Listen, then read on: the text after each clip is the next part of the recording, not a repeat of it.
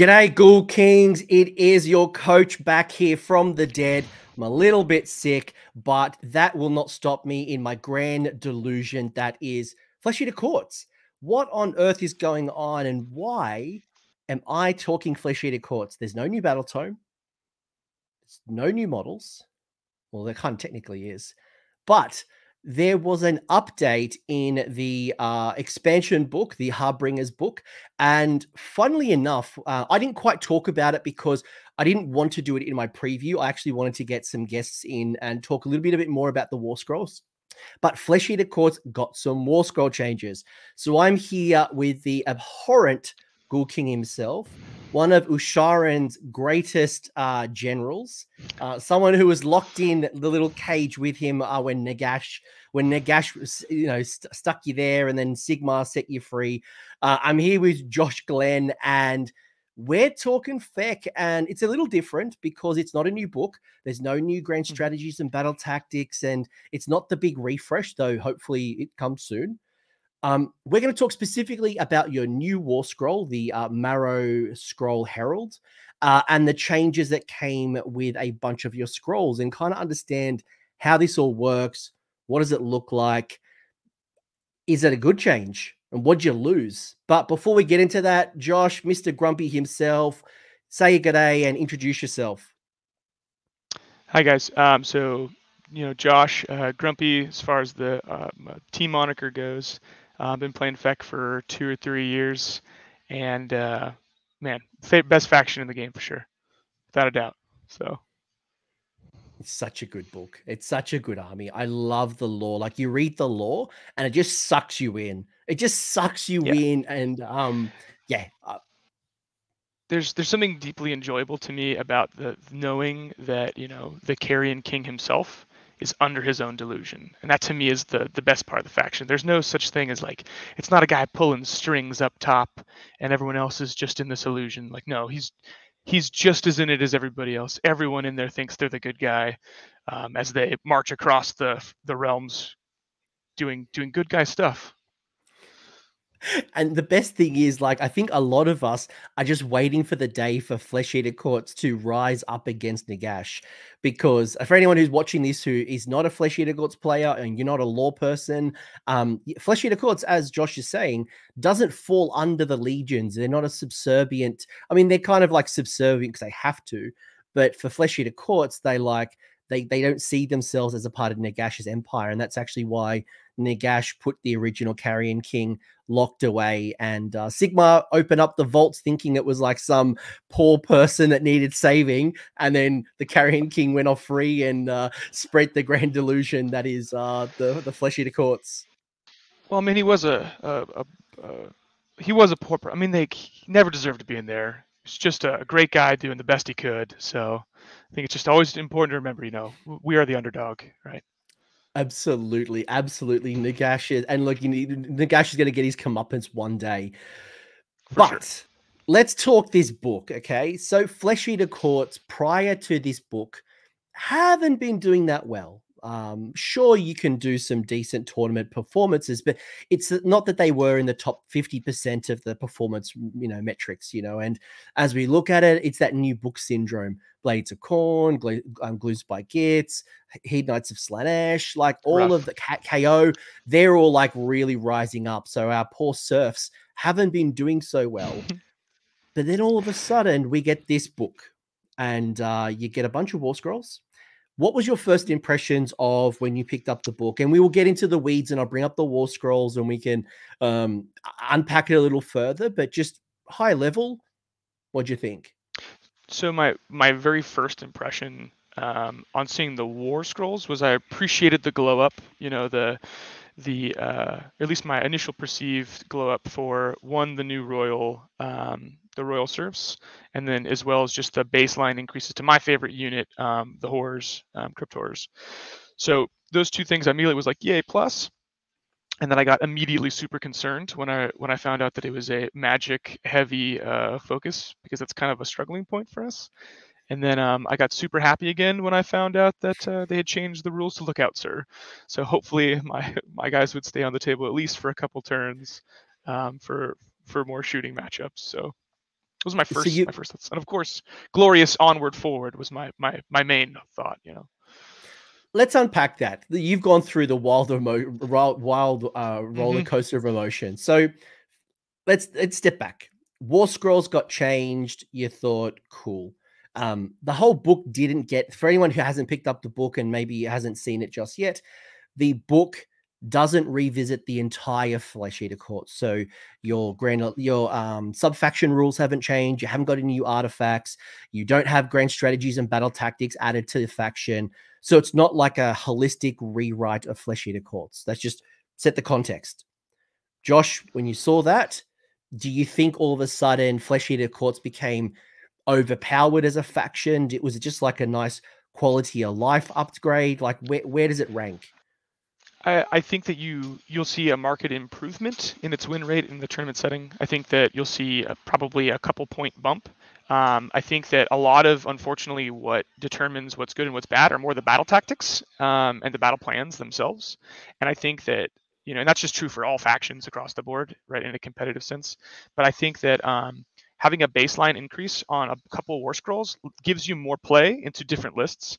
I think there was really only one list that was performing really well statistically, and that was the two, big 9 blocks of horrors or some variation on that. I think like Blishskin was solid, like 43% win rate, 40% win rate. So I think that's my initial impression, is that, like, yes, we have a little bit more variance in our list building. We have a little bit a wider, broader pool of maybe different unit choices, which is good in a faction that just doesn't have a wide range to begin with. So yeah, I'm really hoping that Flesh Eater Courts, the reason that you are the last to be updated, even after Cities of Sigmar, is that you are getting a range expansion. That's all I can hope for, because you're very right. much. I play FEC. I bought 4 start collecting boxes when I was in England, because it was like basically buy one, get one free versus Australian prices. Pretty much. And Yep. that's basically the faction, other The whole than army. like other than a Vargulf, and obviously now our Underworld's warbands. That's Mm-hmm. basically it. Yeah, I mean, it was probably, and this is, I think, one of the reasons it has suffered at times in its win percentages, because, hey man, this is one of the cheapest factions in the game to get into. This is one of the easiest factions to get into, and that's actually one of the reasons I started playing the faction, because I was brand new to wargaming, and I walked in a GW store and I was like, hey man, I don't want to spend a lot of money and I want to do this wargaming thing.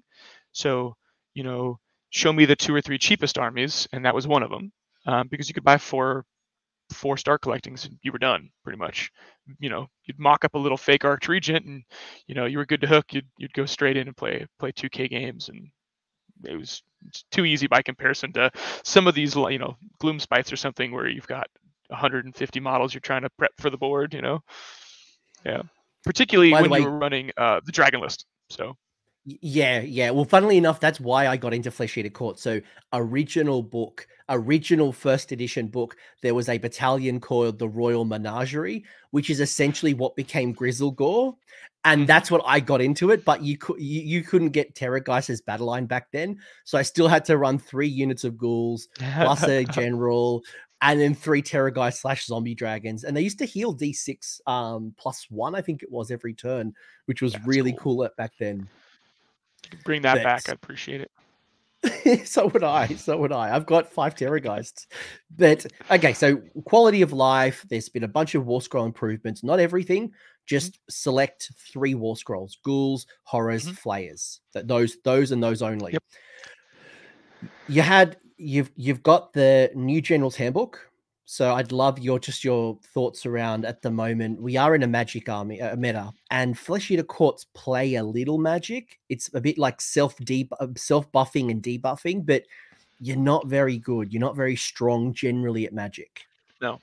And I would say it's a real bummer. And this is kind of like your worst matchups in a competitive sense are almost always going to be someone who either can blow through your units completely, or someone who shuts down your magic completely. So I think that Flesh Eater Courts tends to be an incredibly important deployment army. Understanding deployment is incredibly important. In fact, more than some other armies, just because your ranges are incredibly important. A lot of your buffs are 24 inches. So maintaining that standoff distance where your wizards are going to be, where your units that are fighting are going to be, keeping them ordered properly, and then the enemy's wizards to go ahead and kind of counteract that, counteract your attempts to buff, is super important to understand. But for the new book, my initial thoughts are, one, I value taking a spell lore a lot more than I used to. And some of the lists that we'll look at today I didn't go super in the weeds to make sure that every spell is exactly what this list needs, because a lot of them don't. They're kind of like your personal choice. And I feel like more than ever before, taking a spell lore so that you can tech into one of the new 3 spells, I think is going to pay dividends. Do you think something like the dermal robe, getting +1 to casting, dispelling, and unbinding is either something you're now choosing or is even more important? Because +1 to cast, +1 dispel, +1 to unbind, plus primal dice, plus arcane. That's for a non-magic army, that's a really good start. It is. I do think it's important. The question right now in my list building tends to be, do I want to take, a lot of times it tends up to be, do I want to take the dermal robe or do I want to spell lore for the whole army? And I find that if I have 3 to 4 wizards, which most of my lists have at least 3 wizards, I usually in this book probably would rather take the spell lore for flexibility, and it's only because as some of my wizards spread out, the ability for them to just have the blizzard spell, as well as their other spell that they their buff spell that was super important, so that they can probably juice themselves up with every primal dice I have, probably blow themselves up, but get that battle tactic to blow up an enemy unit, right, to seal that at like turn 4 or 5, is the difference between getting 4 battle tactics and maybe 5 in a game. Yeah, I'm hearing stories from the Games Workshop Tarkoma tournament that's happening kind of right now. And the Blizzard spell, Merciless Blizzard, being so effective, not only to kill units, but to get through things like the Ethereal Vampire Lord on Zombie Dragon. Because like when you look at your faction, you're like, how do I put down this Ethereal Zombie Dragon that can heal up 6 wounds, 6 wounds after it fights? Like it's a nightmare to get through. This Merciless Blizzard, while it's a casting value 12, I can see being very powerful and something you want to have up your sleeve, let alone Hoarfrost, which is going to be very helpful, especially on something like your ghouls and that. For sure. Yeah, I think so that's kind of what I was trying to get at, is the flexibility of knowing that your Archregent, particularly if you're going to go second, it's a Locust, now she's multicasting and she can go ahead and do the buff. She can also do Ferocious Hunger, so now she gets the double buff option, and then you have the flexibility to throw on, the Mystic Shield or something else onto that unit and then send them off to go to die. I think it kind of just increases your flexibility more in this Magic game. What about the third change that's happened, and that would be the changes to Lookout Sir.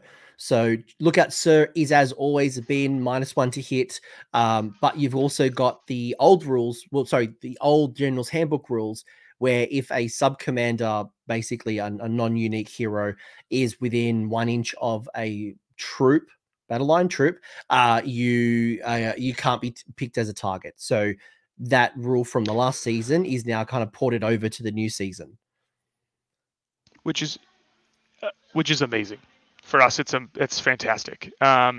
We suffer from the fact that most of our support heroes, like most people's in the game, are kind of squishy and they're not meant to be frontline troops. It's definitely a glow up that's a built-in, baked-in thing. Huge gains, and I would say that probably Feck would be tanking in its win percentage if they had not done that. I think probably several other armies would have been too.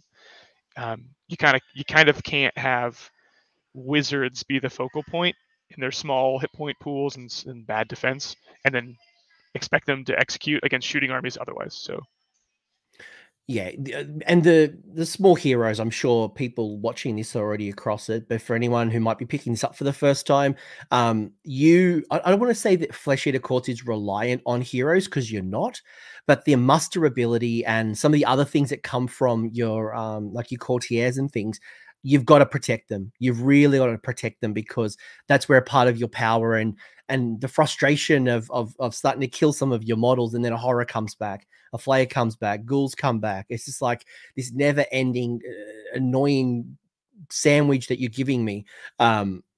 you've got to take out the heroes. So being able to protect them a little more, because they aren't durable. They're not lots of wounds. They're not really tight ward saves. They're not really good armor saves. They can die quickly. Yeah. So one of the things I'll say just as a concern there, as a concern for people is when you're looking at that 12-inch rule, make sure that you're positioning your front unit that protects your hero, so that you're bubbling out someone from being able to deep strike effectively, but you're keeping your hero within range of the lookout sir rule.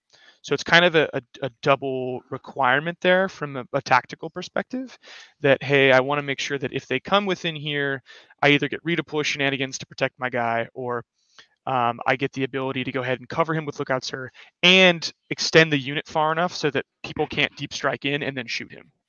It's a hard thing to do, but just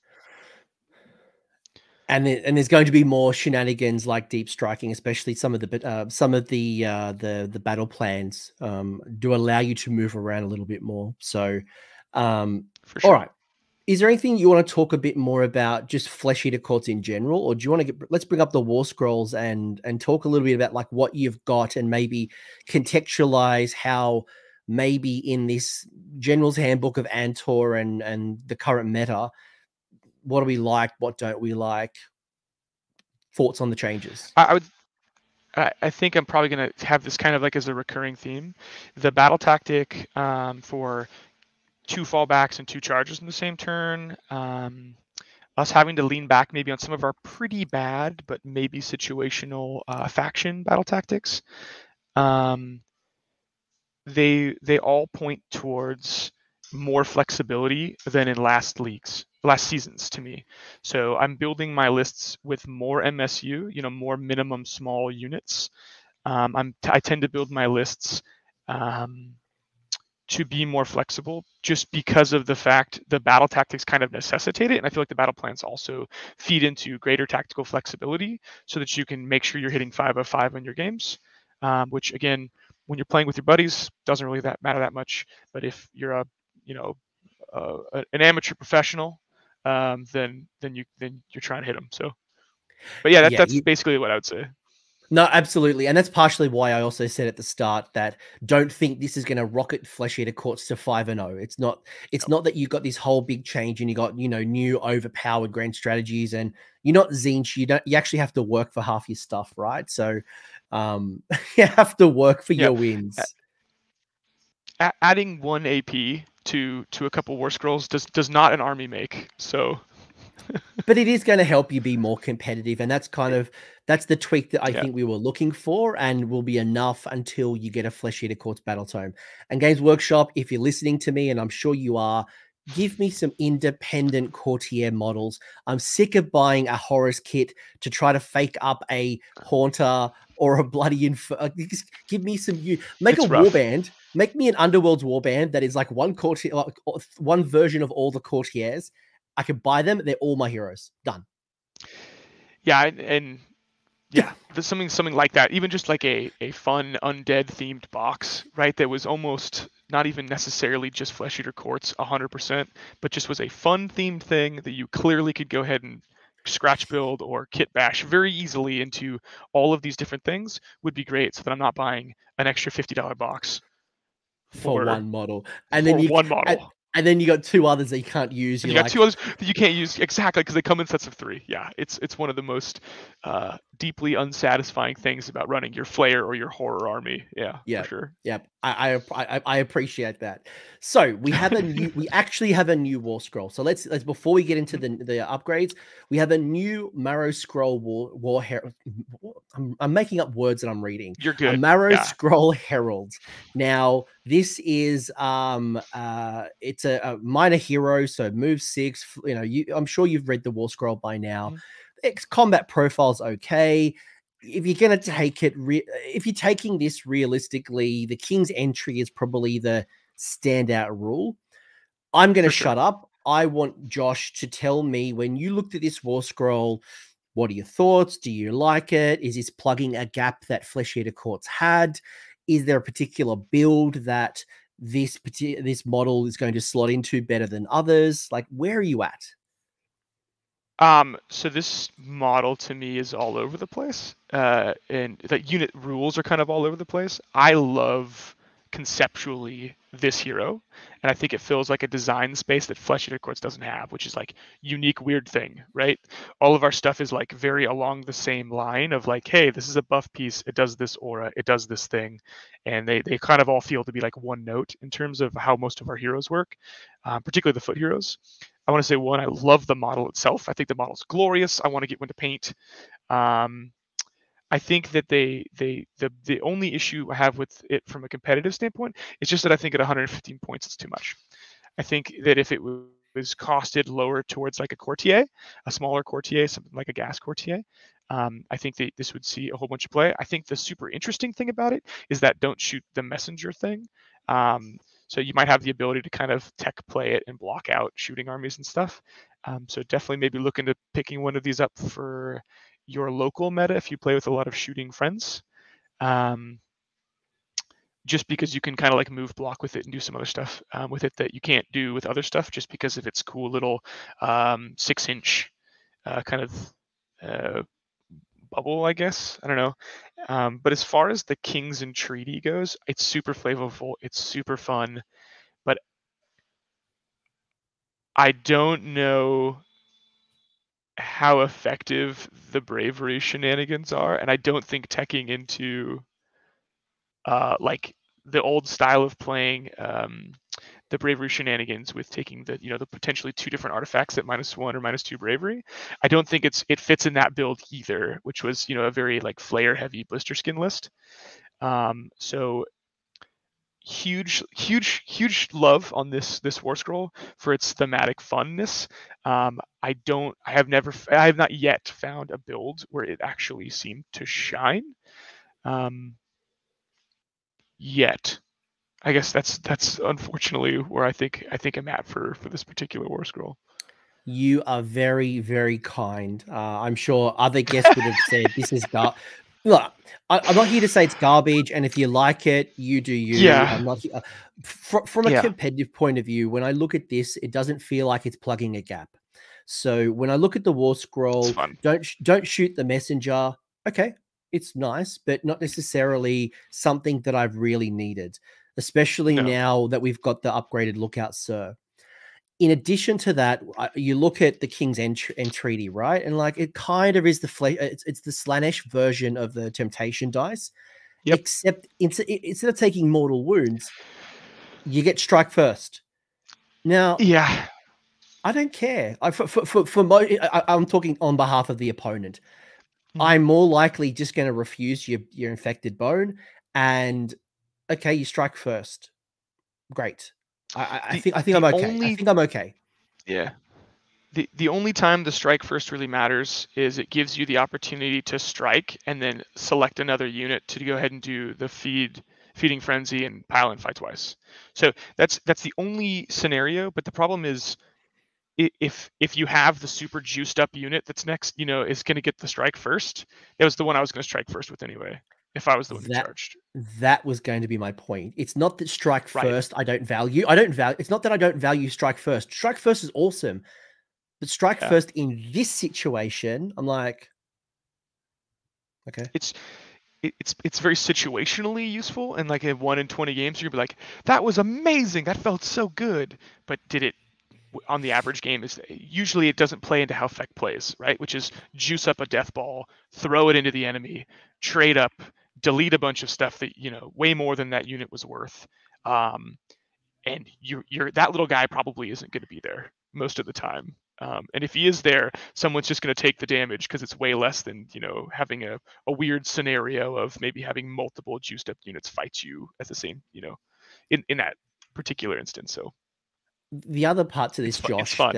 that we both acknowledge is that there's probably over. Look, I haven't done the maths. I'm picking this number out of the sky, but let's say Mm-hmm. 50% of the armies right now have bravery 10, or at least bravery Yeah. 8 or 9, like a really high bravery. So the Yeah. likelihood of you infecting somebody and then looking for the 2d6 and beating my bravery to issue receive. And no, look, if it happens, and it's a Great. situation where I Cool. really needed to issue it, absolutely you're going to get it. But it's so many situations like if then, if then, it's like it's not enough for me as a competitive war scroll. If it didn't have that portion about bravery really being involved in the mechanic, then it's far more interesting, right? Where it's if it was just like, hey man, On a 5 up, on a 5 it's up, 4 up, boom, right? You take a bunch of damage and you can't do a you can't use a command trait or can't command ability, then we're talking, because now I can basically suicide this guy in to turn off a block that's super important, right? Yeah. cool. But he's It's a fun great though. He's a cool it's looking a model. it's a cool model.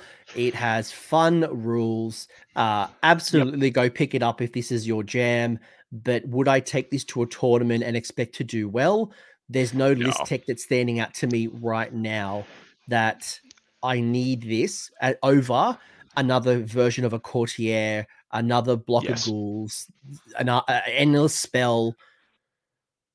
Yep, particularly because, at 115, that perfectly does hit the metric for another block of horrors and another block or another haunter courtier, right? So you are literally giving up what is a very useful piece for a situationally fun piece. Again, bring it with your friends, have a great time.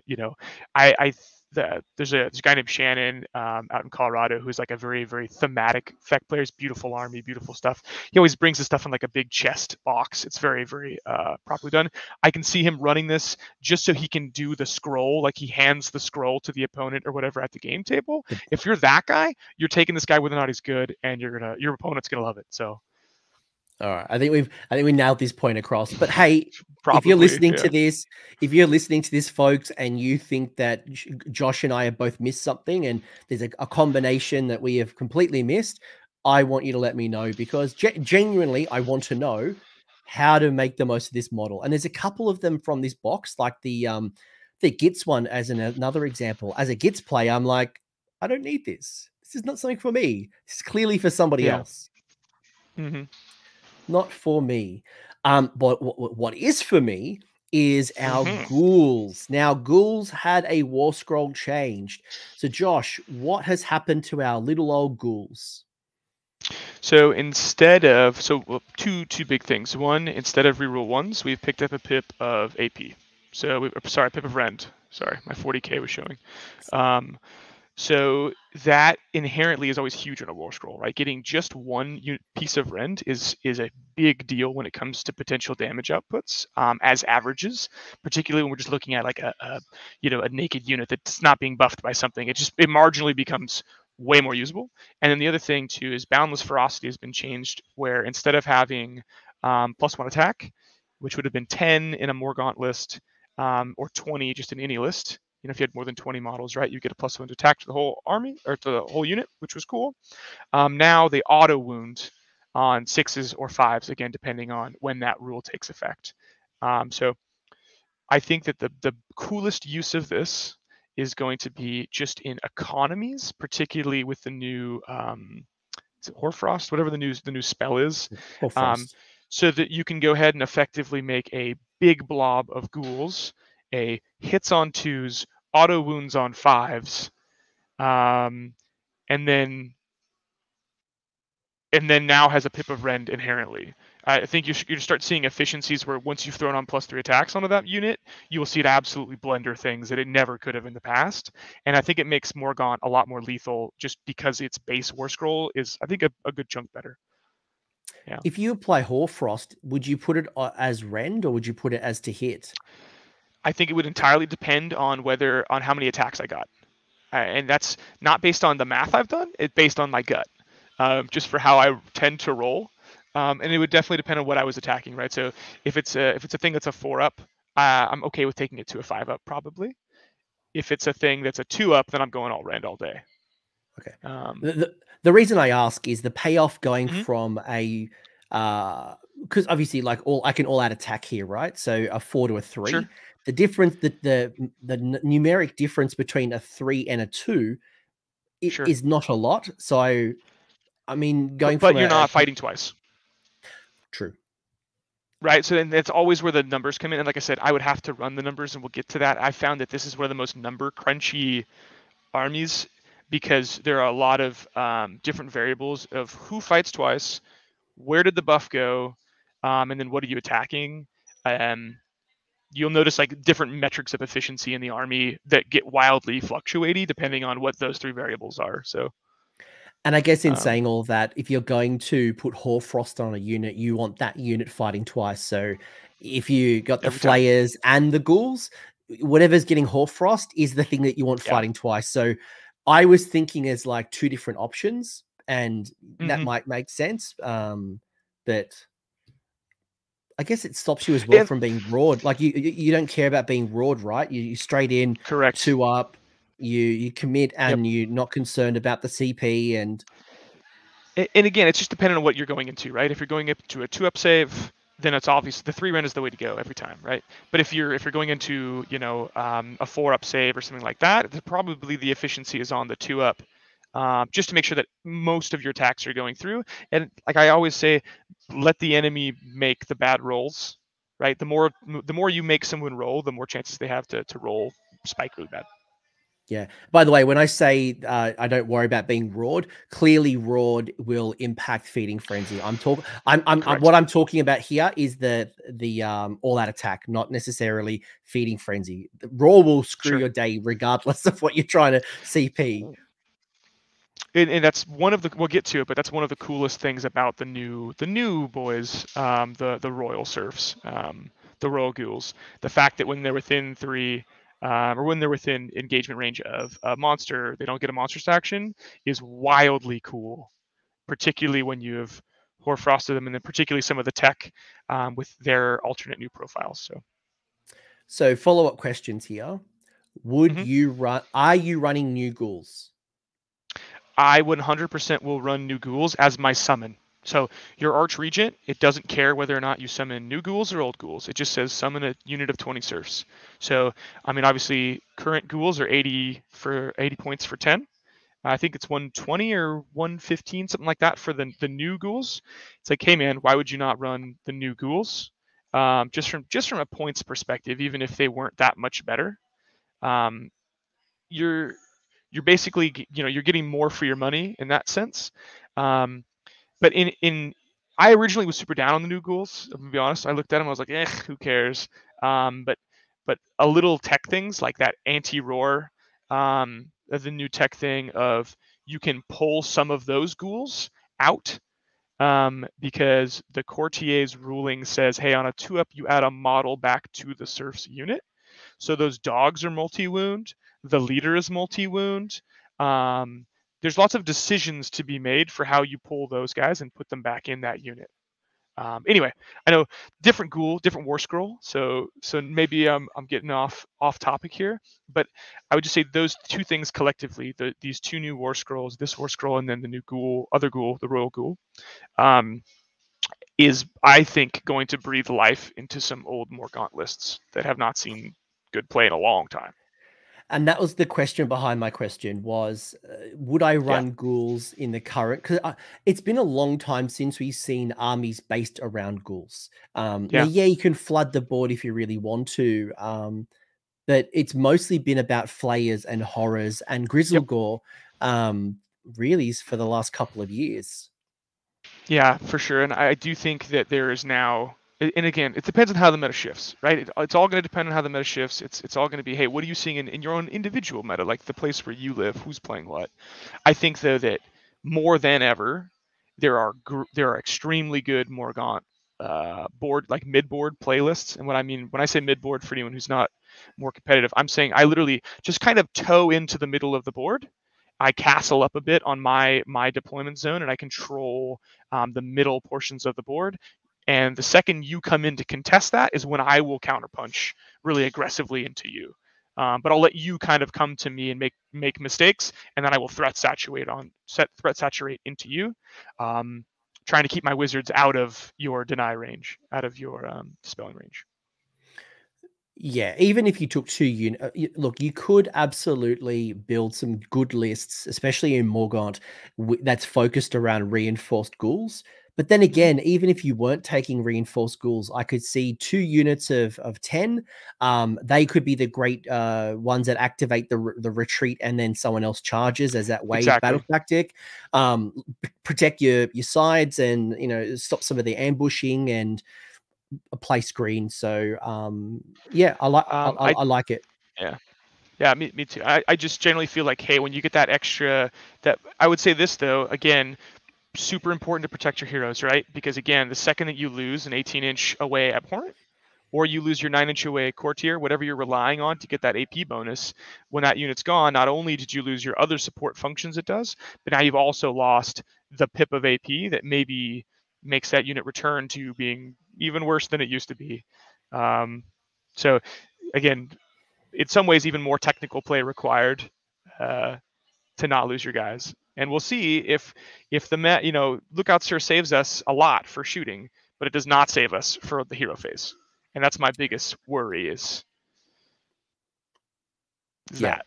So Yep. Which is funnily enough why one of my lists at the moment as a goblin player, I'm picking a fungoid cave shaman that can't be targeted if you're outside of 12. I'm like, yeah, suck on that one. That's you awesome. Can't get my general. You can't find my general because he's only a 5-wound idiot. So I'm like, he's gonna die. But what isn't gonna die is our Crypt Horrors. So Crypt Horrors have had a little bit of a change. I'm on Team Flayer, to be honest. I've always been a Flayer over a horror kind of guy. But what's changed, Josh?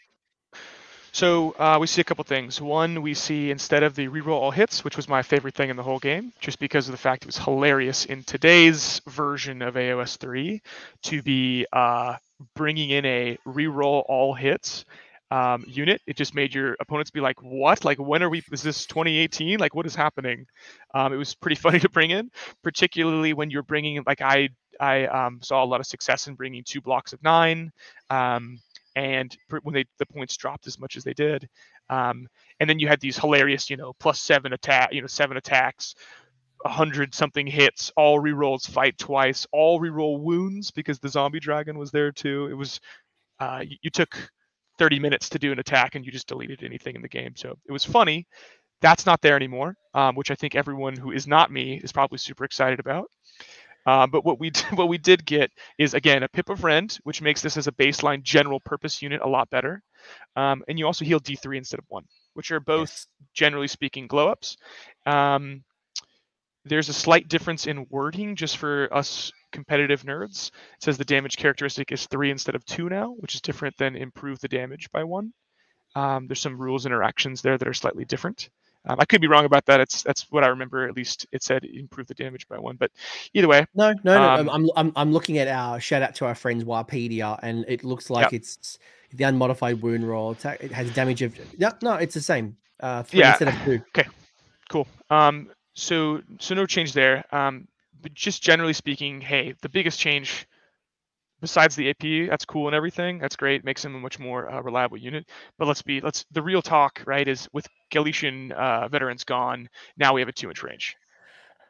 I was going to ask you about this, although the other change, I think, unless it's a spelling mistake from me, is you've gained an extra attack. You used to only have 3 attacks, and now you've got 4. So you've gained an extra attack, you've gained the rend, and you're healing a little bit more.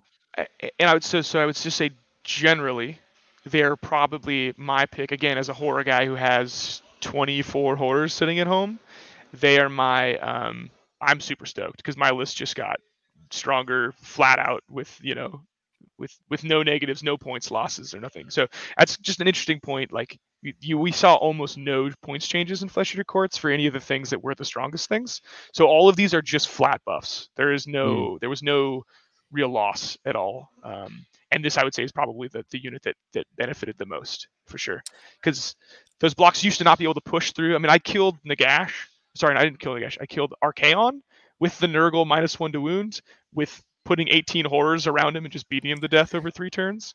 Actually, for a 5-0 win, which was funny. But generally speaking, they're not supposed to get through 2-up saves, and now they honestly can, which is pretty cool. Talk to me about the Galatian champion thing, because when you started talking about double reinforcing this unit, so they come in 3s. By the way, there's another change for us. A good change is Oh The yes, the coherency change. Yeah, I was going to say cohesion. I'm like, no, that's not the word I wanted to say. Coherency. for Coherency now sure. changing. So instead of it being 1 to 5, it's now 1 to 6, 1 to 6. which is going to Yeah, play so well to your horrors and your flayers. it does. Yeah, for sure. So for me, my main tournament list, which we're not going to go over today, but my main tournament list runs 1 block of 9 now and 2 blocks of 6, specifically just because I can screen a lot more effectively for my castle. And I think you have a lot of really cool orientations now where you can make huge, big boy, chunky Roomba lines, right, of 6, particularly as columns to fit them into kind of like a spearhead, and then having them both pile in. I think has a lot of interesting play just for how you move and how you keep your courtiers kind of like in between 2 columns. I think it's also thematic and fun, and it looks cool when you charge them as columns instead of as big front blocky lines like we used to do. So pretty stoked about the change. Again, just solid glow ups across the war scroll. Isn't a unit of 9 playing in redundancy though? Like, you surely don't get all 9 in for combat. Yeah, you gain the extra range, but you're on pretty big bases, like It's 50s. they're 40s. I I know think I 40s. could be wrong. Maybe they're 50s. Maybe you're right. They're 50s. I had to I buy a giant bag of weird millimeter, bases. But the point of the 9 for me in the last season, and the reason it was so successful, is because again it's a mid board list. So I'm saying, hey, you have to come to me. I'm going to slowly win on points unless you can test some of these things. And you can never push over. I don't care what army you're in. You can never push over a block of 9 without committing a main asset. Yeah. And since I will, particularly with our ability to double muster on one of our foot heroes, particularly with the ability of make sure that you have your back person in the unit. So your farthest back guy in the unit is touching within 2 or 3 of your courtiers. So if you need to, you can effectively roll 18, 24 dice to hit the 8 5-ups you need to entirely return that unit. You start making it so that they must commit 100% to delete the unit, or they know that they will lose because you will, on your turn, refill and clap back.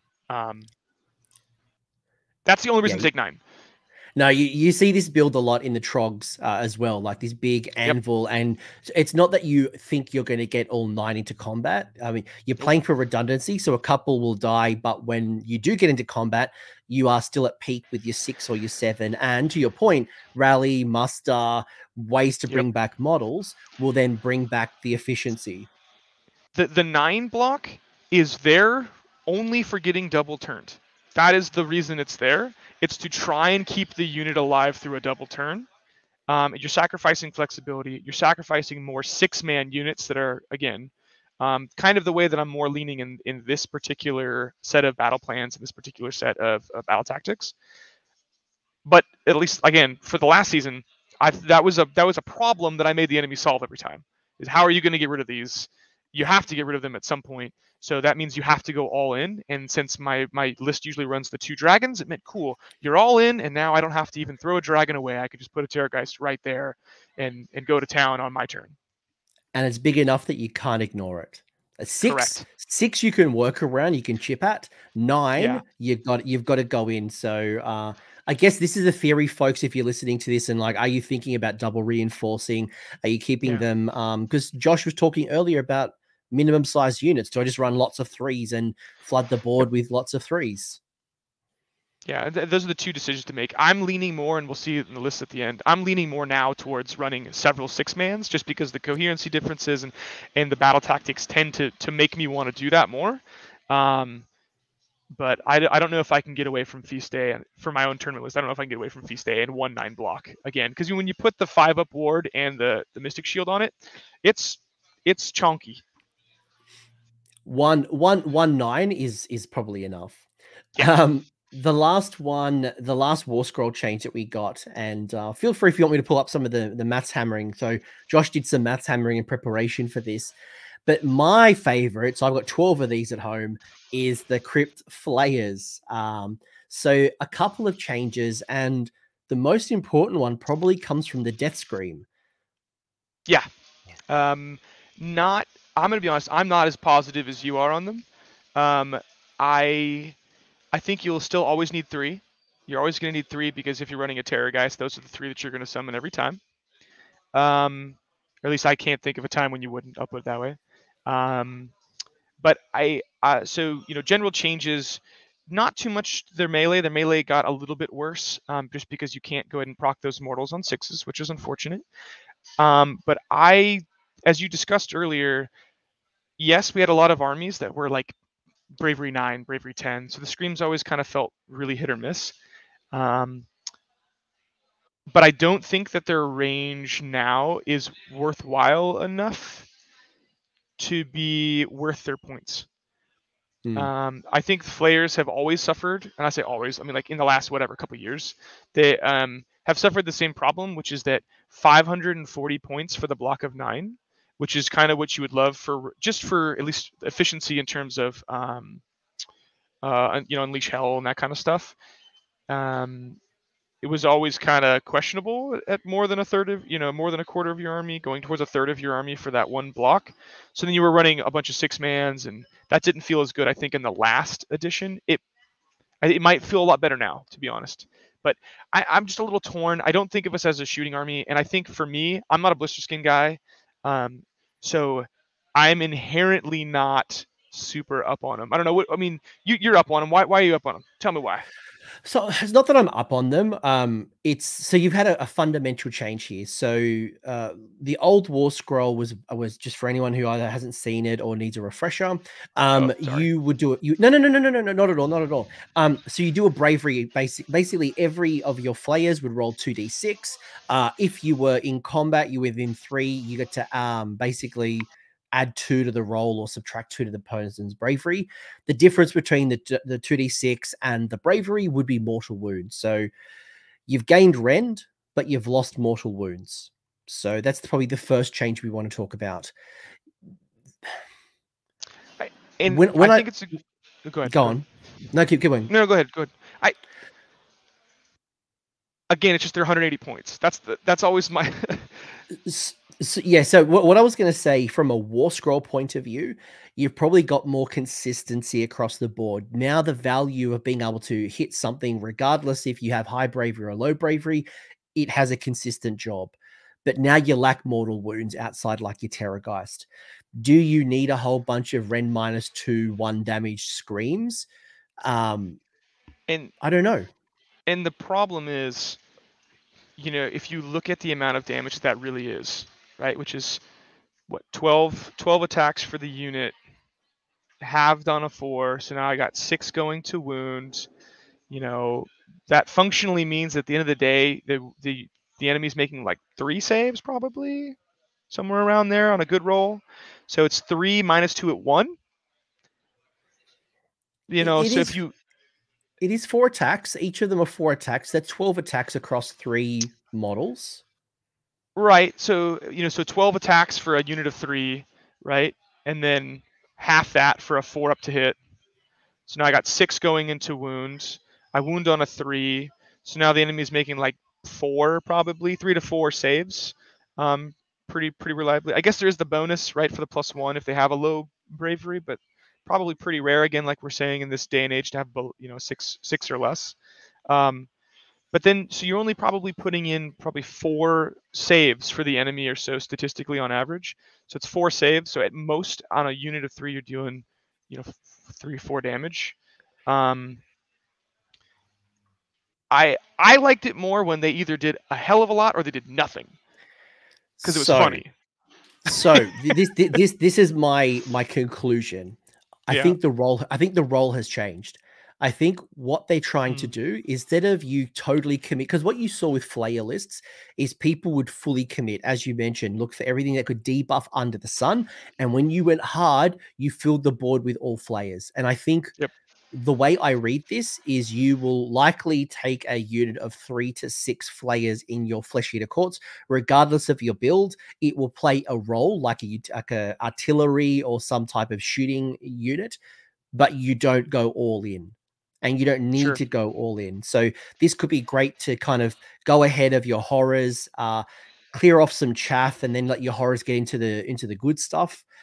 but you probably don't build a list around flayers. That's kind of Yeah, my read. agreed. Yeah, I just going pure blister skin flayers is probably not as good, and it was fun but questionably good statistically speaking before. Yeah. I know the last GT I went to in Colorado, there was like so many FEC players. There was like 6 of us there, and I think like 3 or 4 of them were blister skin, and they all kind of had the same list, and it was kind of like, yeah, man, it's cool, but there's too many matchups that just don't care. And that's overall, I think it's a better change, but you do Yeah, lose. The people who are building into it and going yeah, hard, you've lost. No yeah. debate. You didn't get any better. But if I'm running a Morgaunt, a Hollow Morn, if I'm running some other type of build, would I now go and build crit flayers into my list? I think so. I think possibly this is worth considering.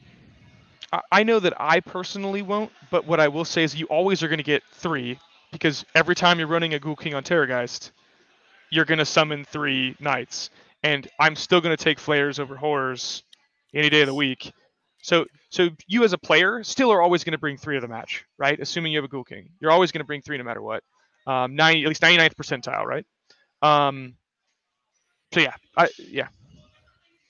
There's one rule that we haven't spoken about that is Hmm. unique that I Oh yeah, think the is new. fascinating. This is fascinating. So Yes. escort courtiers. So basically, if you have a small hero, so a hero that is 7 wounds or less, it can't fly.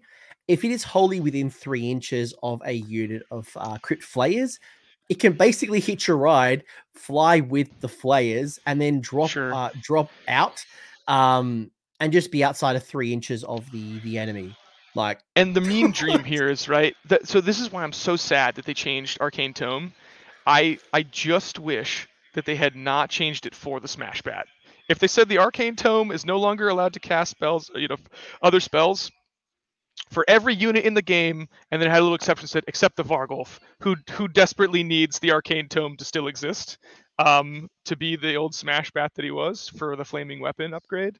Um, I'd be super happy. And if that still was a possibility, I would 100% run these, particularly because if you end up running the Ghoul King on Terrorgeist and this, well, I guess it wouldn't work for the summoned Vargulf, but it would let you basically kind of like yeet slingshot in a Smash Bat, so that you could pick him up from the back of the unit and then throw him forward.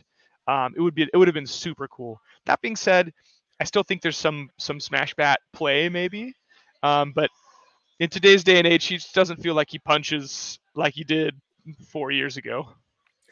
talk to me about the rule. Ignore Smash Bat. Like, Sure. does this rule have a part? Especially as you said, you might summon on a unit of flayers. You got your backfield Sure. hero who might have already used a channel throne to do its thing. Would you I use this rule, and how does it maybe get used on the table? So 2 things. One, I didn't see the 7 wounds. So anyone who's a flesh eater courts like that's going, the Vargulf's 8 wounds. Thank you. I caught you. You're correct. But um, I do think that there's a perfect situation where this comes out. But again, for me, I'm almost always summoning my 3 on on the enemy's deployment zone, the other side of the board, right? So the only time that I'm going to be using this rule, 99% of the time, is if for some reason my backboard kind of summoned units end up meeting up with my midboard, control units, and then I have this opportunity to slingshot somebody onto a point to try and take it. I think this would have been way more interesting last season, where GCs being on points was super important. Yes. I think this rule would have been amazing last thing, particularly when you had like Rhinox Hide and all these like cool things that played into a GC. I think It's a this second. rule again It's a second tunnel would have been master. It crazy. would have been. Yeah, it would have been super cool. But I think us going out of that season and into a new season, I look at this and I go, okay, there will be a game that I win the game because of being able to yeet a hero onto a point that I would never have been able to do otherwise. But it'll be few and far between, and I don't see us having the foot heroes to really optimize this, like as a normal plan. I guess if that's the way I'll put it. It's funny though. No. It's fun. Look, it's a cool rule, and I thought about this a lot, Yeah. and I'm like, I don't think I would develop a game plan based around escort courtiers. But if I find myself in a position where I need to go shore up an objective, or I need to get, Yep. I'm preparing for potentially a double turn, and I want to get a wizard in range or in a different position to maybe go prepare for Merciless Blizzard, this could be really helpful. But I don't think. Well, actually, maybe It's if I'm maybe. going if I'm going Yeah. second, and then I'm preparing for maybe a double turn, and I'll Right. get my You're wizard within 12, and I'm gonna go do yeah. Merciless Blizzard, maybe. Like, and that's, I guess, the point I was trying to make is there's a moment, right, where maybe you've ran forward some of your back pieces, and your steep summons, which for me is the only time I'm going to probably be playing much flayers.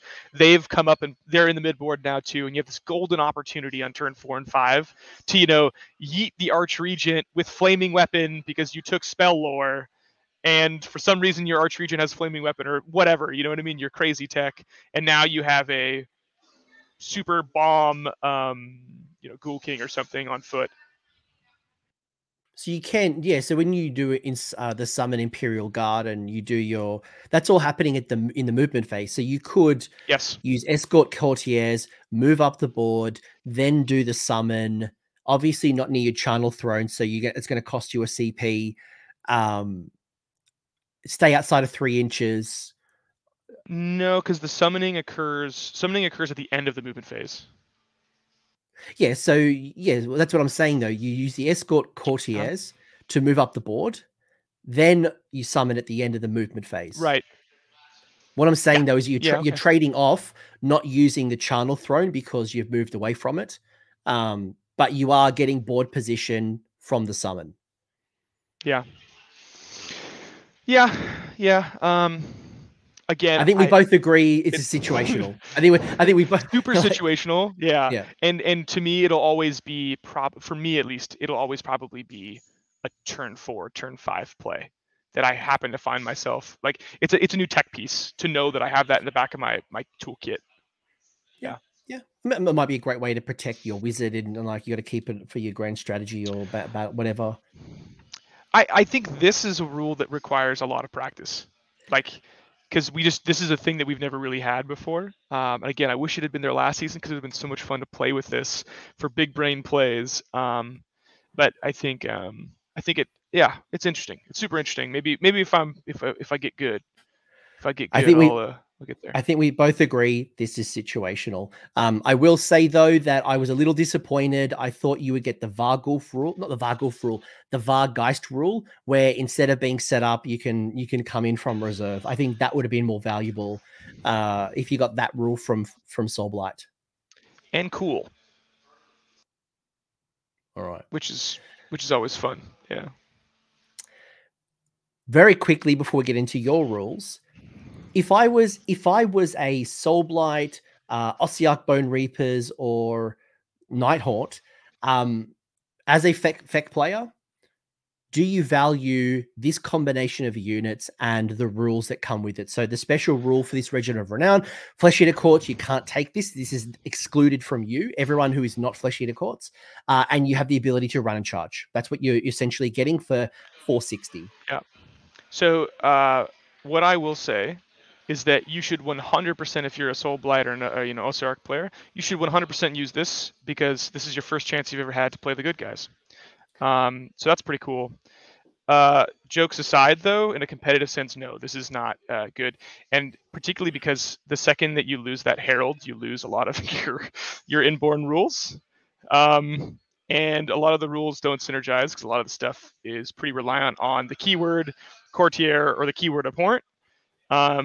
So a lot of like the buffs and the cool things we've talked about, like, oh, these guys got this, they no longer have them.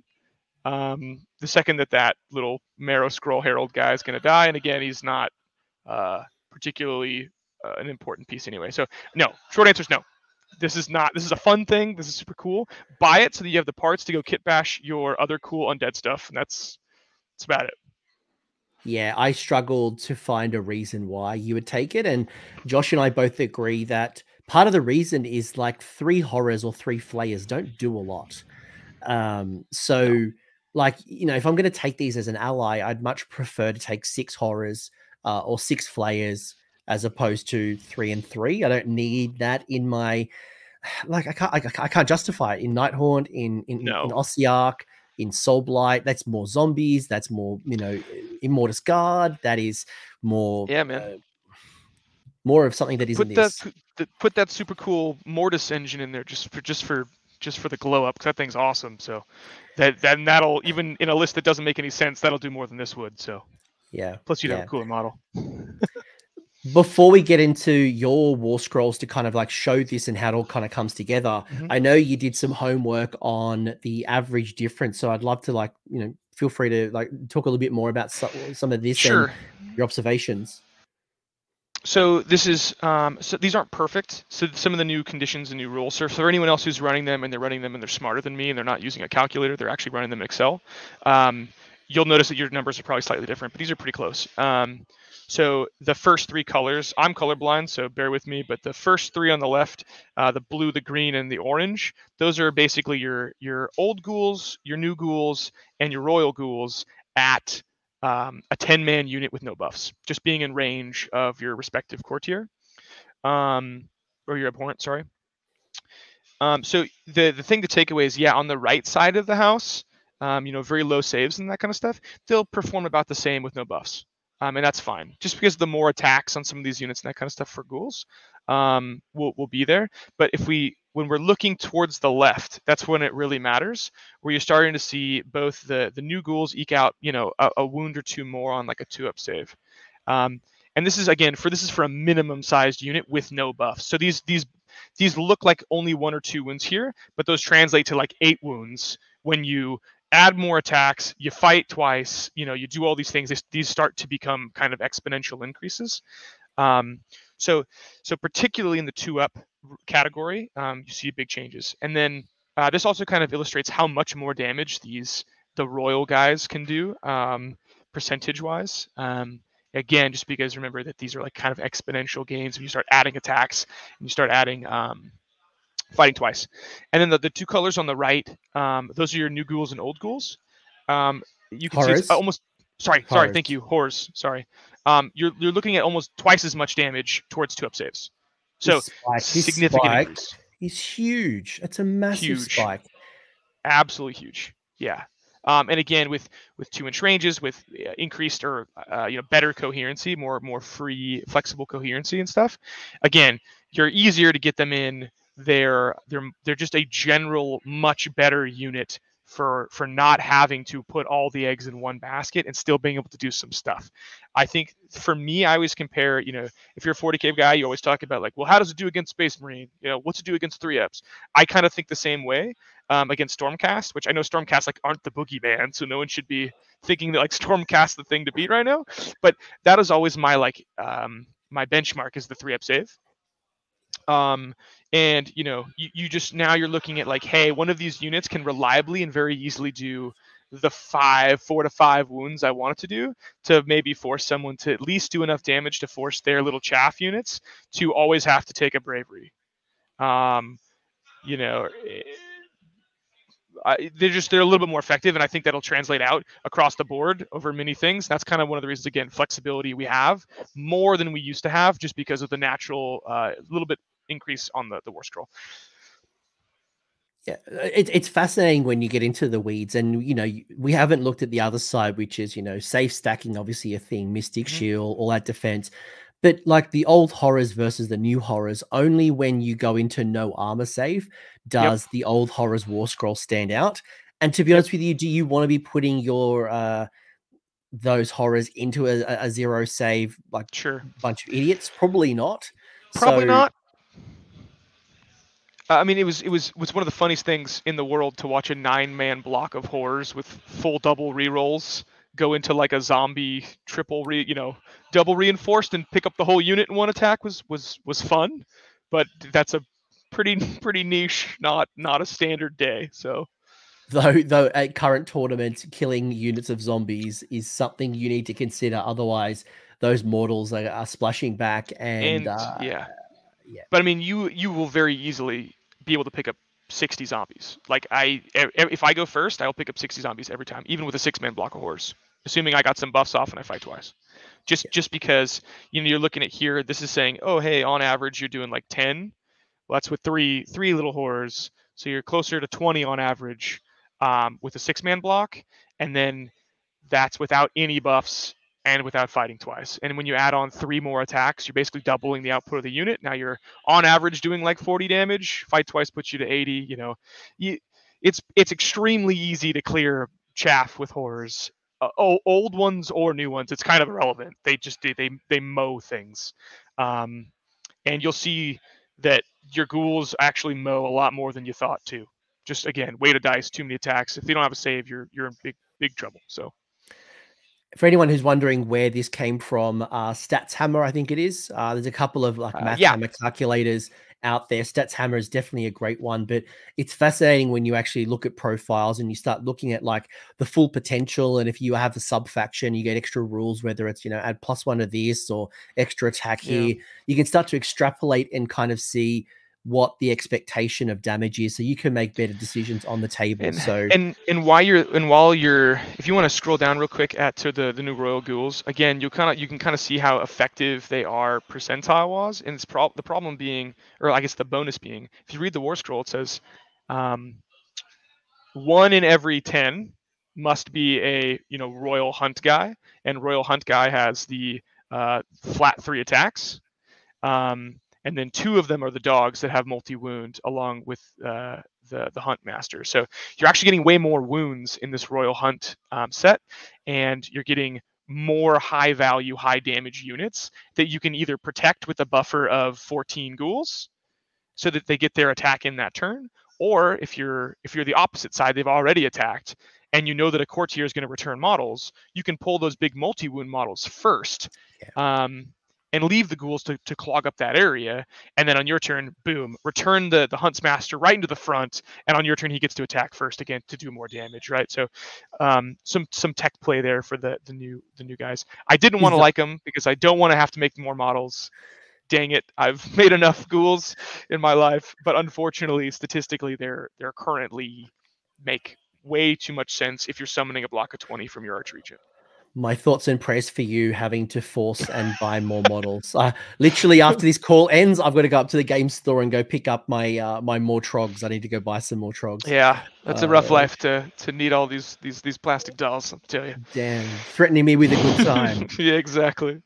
So, cool. Caveat here, folks. So Josh is going to go through 3 examples of lists that he's built. These are not the ultimate lists. You don't have to take this and run this at a tournament.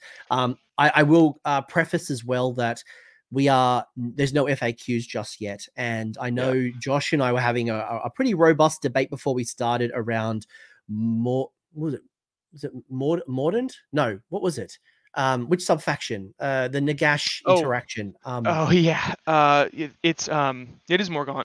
It is Morgaunt. Yeah. So there is some rules interactions. We'll get to it in a second. We'll talk a bit about it, but just if you're thinking about doing this weird combination, go talk to your TO to see if they are a rules as written person or rules as intended, because it could be a very different play.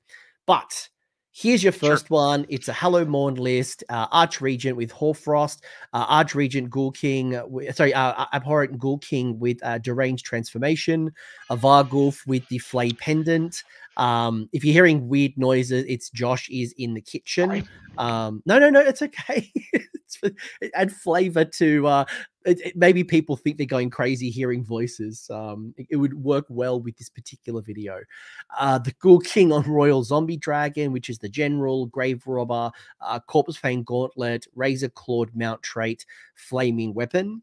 You've also got the Crypt Haunt Courtier, 4 units of horrors, all wrapped up under the overshadowed Grand Strategy Battle Regiment Warlord. What's this list? What does it do? How does it work? So this is not how I like to play Flesh Eater Courts. This is a way of playing Flesh Eater Courts, and this is like a threat or a pressure list. And the idea is that we're leveraging Hollowmorn, and we're leveraging the natural efficiency from horrors to let us run in charge with our horrors And so this is not an alpha list. This is a pressure list, which means you get up in the enemy's deployment zone turn 1 or turn 2, and you basically try and pin them there for as long as possible, while you run around and score points for 3 or 4 turns, and then hopefully point out and win. So the way that this would look like from a deployment is you're a 5-drop. You could also run this 100% without the Warlord and run it as a battle reg, a double battle reg for a 2-drop. That might be much better. As far as the grand strategy goes, pick one. I don't know what's the best one right now. I haven't played enough to know. But the idea here is that our 6 blocks of horrors are going to run in charge and head straight in. You're going to get the Vargolf Courtier in range of a couple of those blocks, with the intent being to provide multiple attempts at reroll charges. That's what that artifact does within an aura. You get a free reroll charge. So, our whole line is going to threat saturate, move forward. We're going to use our summons to go ahead and pressure different portions of the board. And then we are going to go ahead and position the zombie dragon to come in the next turn, hopefully getting off its reroll all wounds aura, which is a big increase in just general damage again on these Warscrolls. So move up that Vargolf in the center zone, move up the dragon in the center zone, and then push all those horrors into the enemy line. A friend tried this and said it was absolutely terrible. So, but terrible in a good way or in a bad way? She was playing against Khorne, and it was not. It's Khorne, so they said, "Cool, thanks for coming to me," and they had a big grind out fight, and then the Khorne player ended up getting to summon stuff and just kind of won the game. So, so I think it still has a lot of chops for most lists, but be advised, Khorne's a rough one for this one. Yeah, I mean, like melee versus melee, Khorne's got some tricks. I think the interesting piece here is that your Crypt Horrors are getting so many benefits on the charge, right? So their War Scroll natively gets some things when they charge. Hollow Mourn, through the Shattering Charge ability, the reroll ones to wound is fascinating on the charge. Obviously your General on the charge does some mortal wounds. There's a whole bunch of things that are really rewarding you to be on the charge. So, yeah, it's like that's why I was saying maybe this is better as a double battle reg, because you're going to go and push. You want to go first or you want to go second, right? You'll make that call on deployment. The other thing as well, which is fascinating, is I was just looking at Warpedia, just like make sure I remember it all. And I'm like, why do I have to take a command trait and an artifact? It's like, oh, that's right. That's how the game used to be. Everyone had to have their first artifact as their sub-faction. So who knows Welcome what's to going to 2017. happen. Yeah. It took me a second. I'm like, what? Why are you telling me to take my first artifact? But it'll be fascinating when you get the new update and actually get a new book, what actually happens. And although, like, to be fair as well, like mount traits seem to be disappearing in a lot of books. So who knows if that stays. But, like, I think, Josh, you mentioned as well, you could you could reinforce these horrors. So you could bring them from 4 to 3. If you wanted to double in and double down on those crypt horrors, you could potentially drop that Ghoul King on Zombie Dragon, find a few more foot heroes and put more of those points into horrors. This is the benefit, right? You can play around with it. You do you, build your list. I like it. Yeah, and then for anyone who's never, and a lot of people are going to see this and be like, "What? No terror, guys? Get out of here! You know what you're doing." Go do the math. All I'll say is go do the math on a zombie dragon with razor clawed and with flaming weapon, and remember to add in your +1 from finest hour for the wound. If you've got the Hoarfrost ability, you can go ahead and make it so he hits on 2s, wounds on 3s. The amount of damage that you can push out from a zombie dragon is much more than you would assume if you hadn't had this combo of stuff go off for you. Because I used to be super down on it. Everyone was. They were like, Z Dragon sucks. Terrorgeist is where it's at. This series of the Razor Clawed plus Flaming Weapon, particularly with Hoarfrost making you maybe hit on 2s, or go to 3 AP, depending on whatever you want, or 3 Ren, sorry, depending on whatever you want to do, is the potential for a truly staggering amount of damage, equal to a Terrorgeist, at least. Just some of it not being mortals, which I think in this edition might actually be bad, because I think a lot of people might be teching into it, or resistance to mortals. Yeah, that was gonna. Yeah, it's people are looking at mortal resistance. So in one way, missing those claws, and especially when you spike with the claws and you can do 18 mortal wounds, you really notice you got a Terrorgeist. But the zombie dragon's always been more utility. Yeah. Terror Guy's always been more smash. It's like, what do you want? Yeah. So we'll move on into the next version of the list, I think, unless there's anything else you. No, Okay. no. Yeah. I, This is the I was fun. going to ask you the same question. Like, is Yeah. that all you want to talk about? So this is my initial schwack at an attempt for a Morgaunt list. So again, Morgaunt on a 4-up as a command trait, excuse me, a command ability. On a 4-up, you can return one of these ghouls that dies, of these ghoul units that dies. So you're looking at 80 ghouls and 4 blocks of 20, and then you're also looking at the Archregent summoning 20 Royal Ghouls. So we're at 100 there. And then our Ghoul King summons another 10. So we're at 110 Ghouls, reliably turn 1, 30 of which can basically be deep struck anywhere on the board.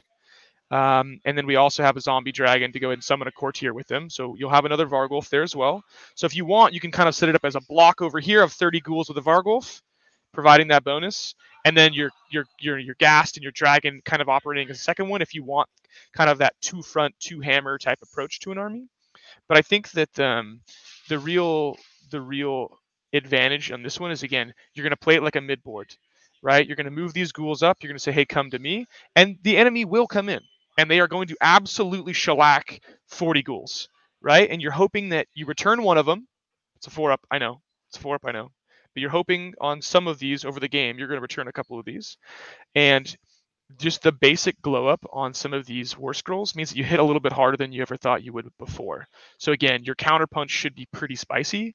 And particularly like, hey, you've got, again, you're on a 5-drop, which I think 5-drop is going to be a really solid number to be where you are out dropping a lot of lists. But yes, you're never going to outdrop the 2, the double battle reg peoples, but you will still outdrop a lot of lists. And what that means is that you get to determine whether or not you're probably throwing in that Terrorgeist turn 1 and disjointing the enemy, or whether you're going to play extremely mid-board, extremely castle-y, and let the guy come to you and then threat saturate and have everything going. So they both play very similarly. Do you find Flesh Eater Courts doesn't generally care about going first, going second? Or are you making a deliberate choice here through Warlord that you need the extra spell or the artifact? And that's why you're trading off like Battle Reg? Yeah, so I mean, these are the decisions to make, right? So in this case, I don't even think I put it on here. The reason I went Warlord was specifically just so I could take a lore, right? I could just take a spell lore. And again, these are super flexible because of the spell lore. They're super flexible for what all your wizards get to do during the game, and these are just kind of shells, I would say, for anyone to look at. I do think the Warlord is important because I'm finding I either want the extra mount trait or I want the spell lore and the artifact, particularly if you're going Morgaunt, you're going Hollowmorn, you're locked into one that you don't want. So I'm finding that the Warlord gives you the flexibility. Again, look at your own kind of play style or the people who are playing around you. Sorry, there's someone moving in the background. It's all good. It's all good. Yeah, I'm in a Something different country right now, so. Something that I'm playing with, and I don't know if it's correct, but I want to play with it, is I've been taking Warlord in my Gits army because I've got a lot of like 4-5 wound idiot wizards. Yeah. I'm trying Warlord with extra spell. So instead of choosing spell lore versus like Hoarfrost, Rupture, and things like that, I can do both. Sure. I can choose one of each, and I'm fine. I'm going to test it and see the theory because there's a couple of really good spells that I want, but I don't want to leave home without Hoarfrost. I don't want to leave home with that merciless blizzard, and I don't have enough wizards to do both. Yeah, and for me, I want 2 guys to have it, right? For like Hoarfrost, because like I want them to go in. I want to use 4 primal dice on that guy. I'm fine with my little, zombie, or sorry, my Ghoul King, on turn 5 or turn 4, blowing himself up completely to go ahead and secure that final battle tactic or something. That's what I see as probably a thing. And the other thing for the Warlord that just from experience of playing the army for a long time is if I deploy and the enemy is going to go ahead and give me turn 1, a lot of times I'll put my Ghoul King, my Terrorgeist down last, and I'll have made sure that I've given myself the ability to put the Terrorgeist online up front. And the number of times where someone assumes that, even telling them like, hey man, it's a 20-inch threat range, turn 1, plus charge, like even telling someone that, they don't assume that you're going to throw away a threat piece that's that important turn 1, where I do it all the time. Like I've won a whole bunch of games, not because it's a Terrorghast and it's the best and it killed all kinds of stuff, but it disrupts the enemy's tempo so aggressively that if you do it correctly, where you put it into the wing of an army and it gets into some important targets, it's a threat that must be answered, and that wastes an entire turn. They're going to kill it, that's fine, but it wastes an entire turn for them to have to go kill this thing, and they never got to move out of deployment zone. So I need the Warlord because in that situation, I don't want to waste my summon and I don't have enough CP to guarantee everything else working. So what I mean by that is, let's say I've got my Terrorgeist on the front line and I've said, go ahead, give me turn 1. I know that I can make this charge, on a 5-inch charge or whatever. I need the 3 CP from the Warlord turn 1. I don't want to burn the option of getting the extra CP because I want a Finest Hour. So I'm Finest Houring my Terrorgeist. I then have 1 CP that's for my auto 6. I need 1 CP to summon, and I need 1 CP as a reserve to go ahead and reroll a charge. So I need that Warlord 100% of the time on that turn 1 situation. That if you don't have a Warlord, you can't do. So you're either deciding to not take the auto 6, to risk no reroll, or to not summon your Flayer, your Flayers somewhere on the board, and that's not a great. None of that's a good situation to have. So that's the reason the Warlord, I guess, for me is yeah, it's cool to get the thing, but honestly, it's half of it's just the extra CP for that situation that I find myself in very commonly. Yeah, I never remember that CP. I swear, I probably forget it more than I It's remember it. I have a little people, Triumph card. I have a little it's card for Triumph. I'm like, cool. I remember my Triumph. I need a free CP Warlord, like just my Warlord CP. It's I'm telling you, that little instance, right, of knowing it. And there's so many games that I realize, turn 5, and I'm certainly not unique in this, where you realize like turn 5, you're like, oh my, I had a free CP that I could have just said I needed. Or you always remember it when it's like the charge phase. You know what I mean? And you're like, why didn't I say I needed the CP in the hero phase? So Yep. yeah. I like it. I think it's cool, interesting. Something that I'm playing around with as well is and you might be able to play with this too, is the Acolyte Battalion. The on a 3+ you get yourself the extra primal magic dice, and because and like, having that extra dice, and it could be the difference. Like if people are using primal dice to unbind, which it seems like the theme is going to be more anti-magic than magic, having an advantage of having 1 more dice above your opponent to get that critical spell off, or to burn it to unbind and then still have something up your sleeve, could be a valuable tool. It's something that I'm playing with. I don't have an answer yet, but it's something I'm exploring. The one thing that I didn't include in this list, and I tried to come up with a good version that I really wanted to include, is I really wanted to include the Wizard Slaying Battalion, particularly for ghouls, because they go from 2 attacks to 3 attacks base against a wizard. How often will that come up? Probably not very often. It's probably not that useful. But I really felt like, man, wouldn't it be cool if I could fit this in? And I never could come up with a good way of fitting it in, but I urge you, it's in there somewhere. I'm telling you right now, just for free, slap if you don't need the low drops. I struggle to work out where I needed it. I'm like, unless I'm going into like a wizard hero, like an Archaon, Marathi. Marathi's not a wizard. Sure. Little Marathi. Like, I mean, obviously, like Sentinels and Wardens. I'm like, there's certain things. That's what I was thinking was like, Lumineth. But even then, like, I literally was thinking Lumineth. But like, is it even worth it? And because it's only really 1 model that's the wizard, the rest of the unit's not the wizard. So I pulled away from it. I'm gonna be honest. It's one of those things where, like, I am one of the huge gaps, right, in my wargaming education or whatever, is that I'm a FEC player and I don't play other factions very much in AOS. I do in 40k, but not really in AOS. So for me, I'm always like, well, hey, I'm the good guys. The bad guys are always doing tricky stuff like that, when in fact it's just I don't understand the keyword interactions. I'm like, they're all wizards, get in there, boys. At the moment, I don't think it's worth it, but let's see how the meta shifts. Let's see what happens. Let's see. And if you're not on a top table, definitely playing the fun good guys, trying to hunt some wizards is a way to theme your army for justice and for good. So, it's a quest. It's a quest from the realm. The quest of the realms. So, oh yeah, here we go. The Here's final meme list. The final list. And as we said right at the start, there is a errata FAQ that has to come sometime because Yeah. there is rules as written versus rules as intended. I'm going to pass the mic over to you, Josh, and you can explain So some of the crack science. I'm just gonna say, first off, I'm gonna say, just generally speaking, I would play this with friends. I personally wouldn't bring this to a tournament. Obviously talk to your TO, and your TO might say that this is totally fine. We're gonna cover the rules interaction in a second, but it definitely is not. It doesn't feel like it's rules as intended, and it needs an FAQ. But the short answer, the short thing here is we're back into Morgaunt as a sub faction. So when a Serfs unit dies, you can go ahead and spend the CP and do that 4-up. And hopefully you bring the unit back. But the wording on that rule is set up a new unit onto the battlefield. A new identical unit. So it's the command ability that comes from Morgaunt. So outside of Morgaunt, you can't use this. So it's a command ability when the Serf unit dies. So the Serfs are just ghouls. Just ghouls. So on a 4+, a new identical unit from the one that was destroyed is added to your army, and then you summon it from a board edge, basically outside of 9, within 6 inches of the board edge, and you can only use this once per phase. Correct. So you get your one shot every time one of these 30-man blocks dies. You're like, oh, big rolls here, boys. Got to make the 4-up, right? So you make you hopefully make the 4-up. Whether you make the 4-up or don't make the 4-up,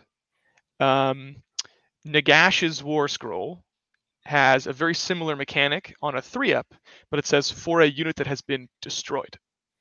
It doesn't say this phase. It doesn't say, there's no, I guess, parameter. At least I don't remember a parameter for that. It's just a unit that has been destroyed beginning of your hero phase. I'm pulling it up now. So the Supreme Lord of the Undead, at the start of your hero phase, you can pick one friendly summonable Mordant Ossiarch Bone Reapers with a wound characteristic of 3 or less that's been destroyed. Roll a dice on a 3+, a new replacement unit with half the models from that unit that was destroyed, rounding up. Basically, rules as written, you can do both. You could double. Yeah, you could double kind of return units.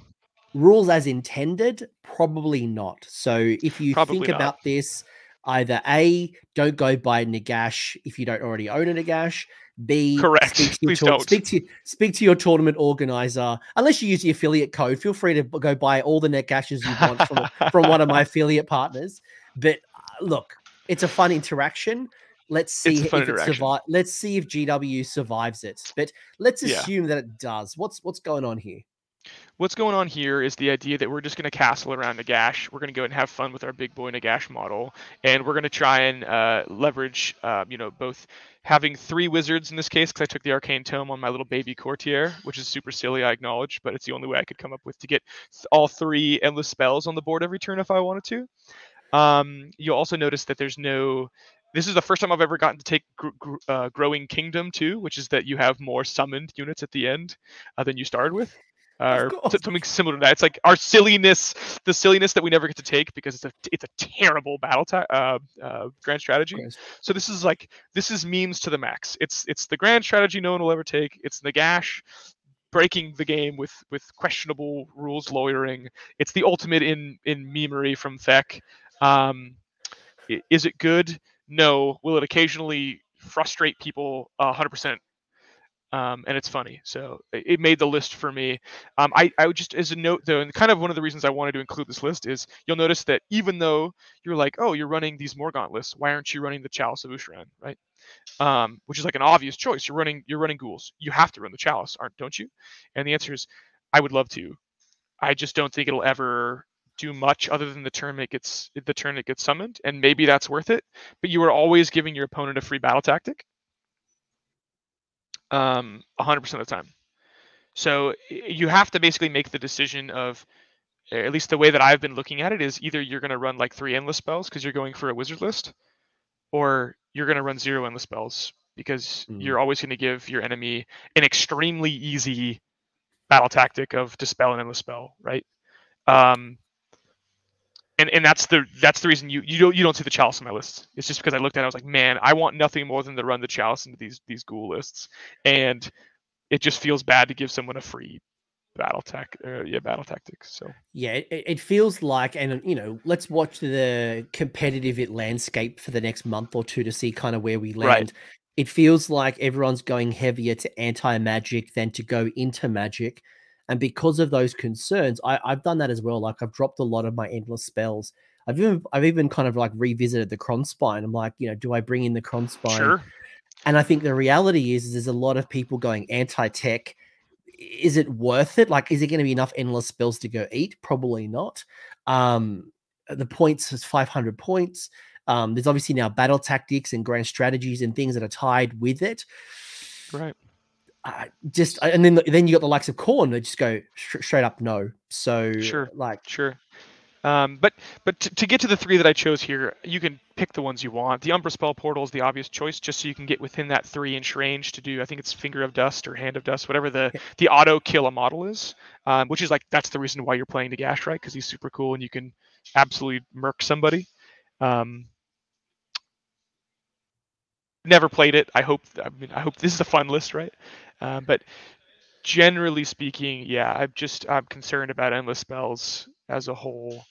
And I'll also say that one of my guys will always take the anti Cron Spine spell in the new lore, just for you. So I'll always take spell lore, and one of my guys will have that automatically turn off a Cron Spine or make him wild, just for you, Oh, it'll be interesting to see how it's an interesting spell, especially if you take the general command trait that allows you to know all the spells from the lore of Antor.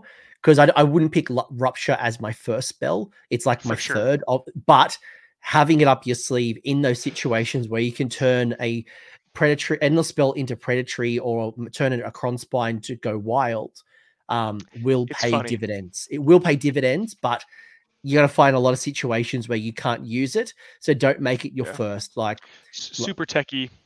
It's cool to have, and it'll be hilarious when it happens that one time. That's what I'll say. Yeah, but what's more hilarious is 4d6 mortal wounds. That's way.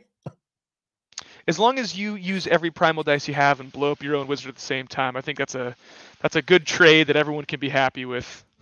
Look, if you roll 2d6 and roll a 1, and then you add an extra primal dice, you ask for it. You deserve a primal miscast. Like, and I will do it every time.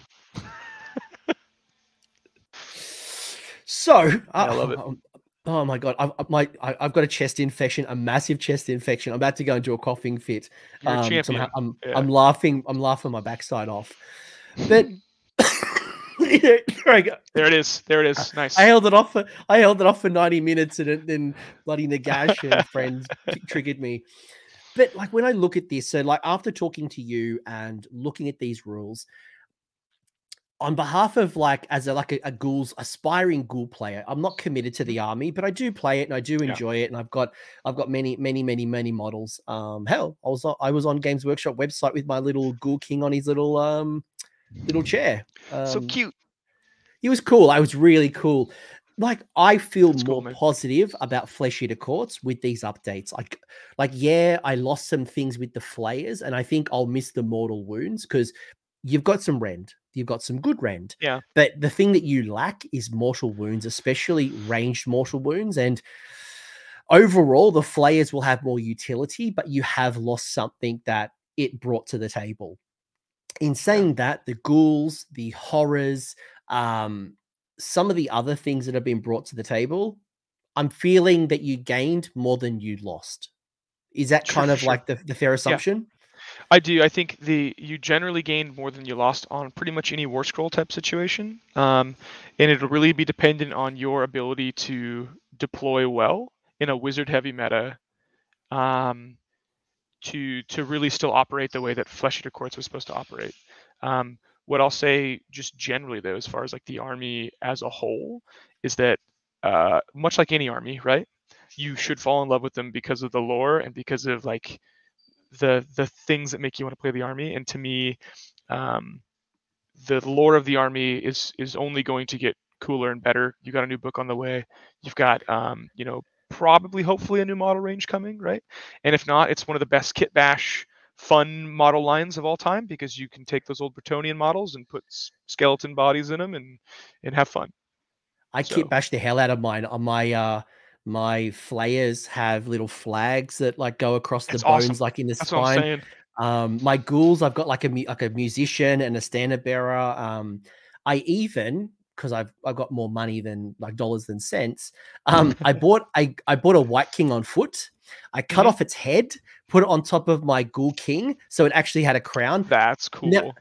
like, yeah, I mean, like, it's an expensive conversion now. GW actually brings out a model with a crown, but like, Sure, it sure. is so much. It's so much fun, and I do hope that you get your Mortark. Like, give me Sure. Ushoran. If that comes, I will be such a happy little player because that's probably the one thing you're missing is like a centerpiece. You Give are. me a named hero, Yeah. centerpiece, someone to muster the force, and maybe they're inspired by the new cities of Sigmar and something very knightly, very Bretonnery, very Yeah. yeah. I think I'll say too. I've had a lot of fun with this concept of like just being AOS, right? You're like, hey, you do your theme for your particular realm that your army is operating in, and I think that there's a lot of fun lore for when you're gonna make your army or model your army on, hey, who was this army? Like, what other faction was this before it became Flesh Eater Courts? So you can kind of take and repurpose literally any faction in the game and make it into a Flesh Eater Courts faction that exists in that side or that realm. So it's one of the best for modeling in the game, hands down. It's got amazing lore. All But right, well, you don't need anything else. I'm not letting you go until you tell me yours. So, what is your lore? Inspire the masses here. That if people haven't developed their own lore and found their spot in the mortal realm, what's yours Yeah. all about? So I have two different blocks that I painted in my army at two different times. So my first portion of painting was all modeled after a series of waterlogged Shaiish based um, pale blue ghouls. And so they were cast out from Shaiish. They ended up basically fighting towards Realm Gate and finding a Realm Gate, deciding that they were in a land of evil and needing to go out there and quest amongst the realms and find a new safe place for themselves. They ended up making it through a portal into Gur. And so the other half of my army is all like a tribal headhunter vibe. So all of my models have like heads that they're carrying, and they're much more of a bestial vibe, and they're all much more blue green to kind of represent the difference and change of them being like a forest kind of base thing. So I've got my old original start of the Crusade Knights that are all blue and kind of like an ice blue vibe.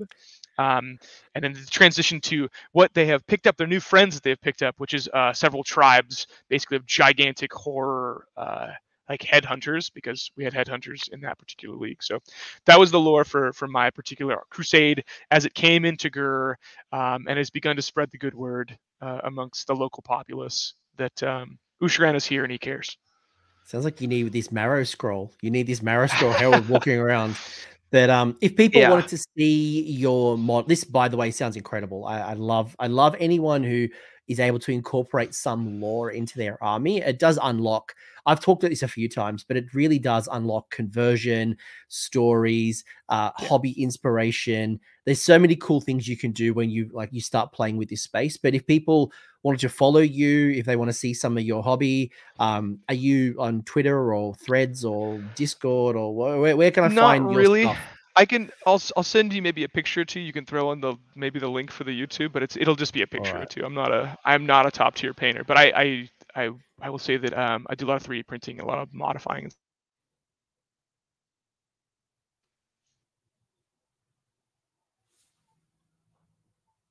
cool. You But still yeah, there? that's Sorry, it. sorry. Nope.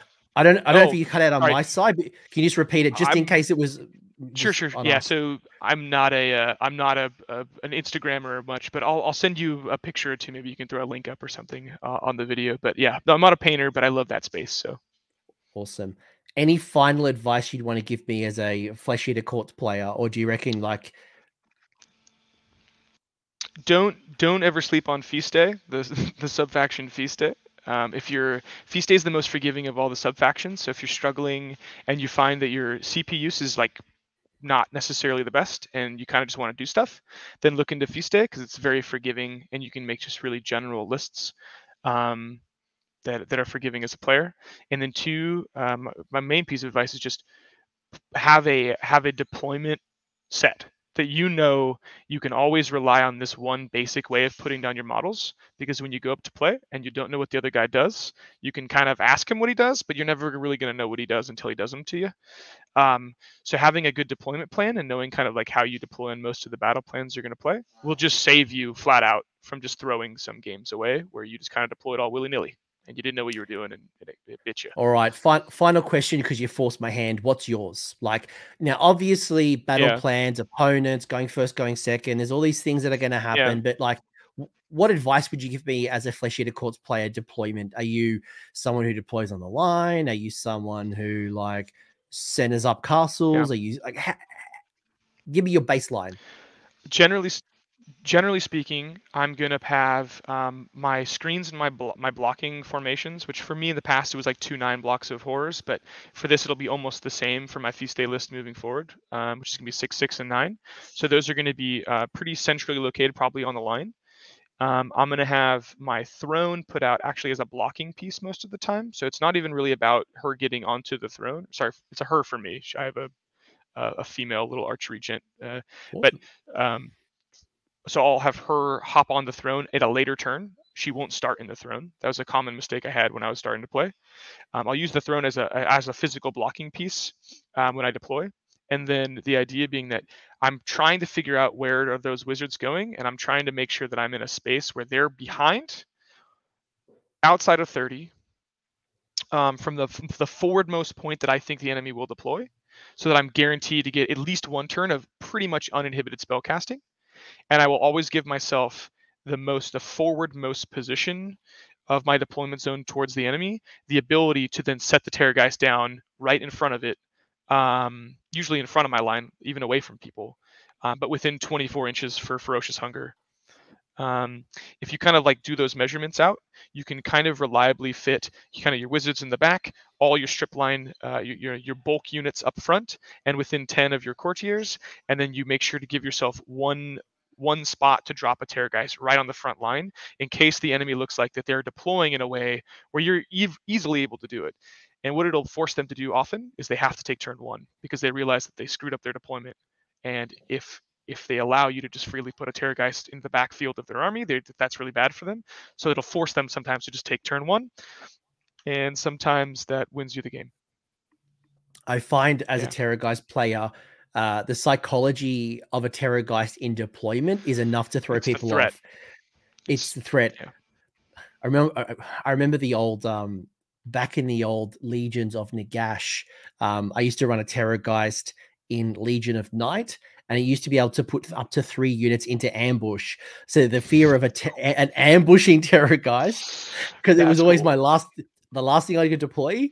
And I was like, am I going to ambush you? Am I going to come from front? Like that threw people off so often. So they just think like I'm going to do 18 mortal wounds. It's like 18 mortal wounds is coming at me.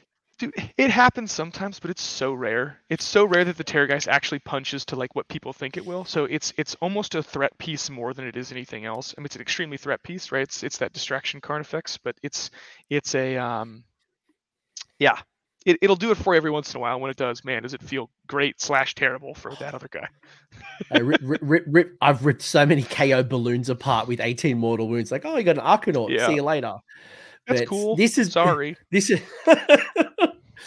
been awesome. I think you and I could talk forever. You've got a kitchen going to be full of peeps. I've got to go pick up some trogs. Is there any shout outs? Any people you want to say hello to? G'day, welcome, or go on, wrap us up. Yeah, so to my personal gaming club, hello to you all, the Sunburst Standard, and then to the Colorado team, actually, the Colorado scene, for having the best Flesh Eater Courts scene that I've seen anywhere so far in the States, at least. So shout out to you guys, and of course to my lady Jenna. Nice, thanks for letting me do this, babe. you sound delusional, but that keeps to the theme of the show. But if you enjoyed it, let me know. Comment section, you know the dealio. Let me know in the comment section as well. Maybe there is something about the Herald that I'm sleeping on. Josh and I can't work it out. Maybe it's something that's going to help us in the new battle tome when it hits, and maybe there's something coming. But right now, I'm not connecting the dots. But either way, let us know in the comments. Josh, thank you for your time. I really appreciate it. I hope you enjoyed this discussion, and I hope Flesh Eater Courts players, you're feeling a little bit more inspired and you've got some new ideas on how you can make the most of the new Warscrolls. And if you are a Flesh Eater Courts player, in my Discord, I've got an awesome active server. Jump in and chat to all you grand delusional ghoul kings and serfs. You're all knights and serfs. All right, I'm about to have a coughing fit. Thanks, everyone. I hope you enjoyed it. Bye. Thanks again. Bye. Thanks for hanging around until the end. I hope you enjoyed that video and you walked away with a few new ideas. Now, if you did, I would love it if you pressed like on the video, as well as left me a comment with your thoughts. The conversation will continue over on Discord, and the link is down below in the episode description.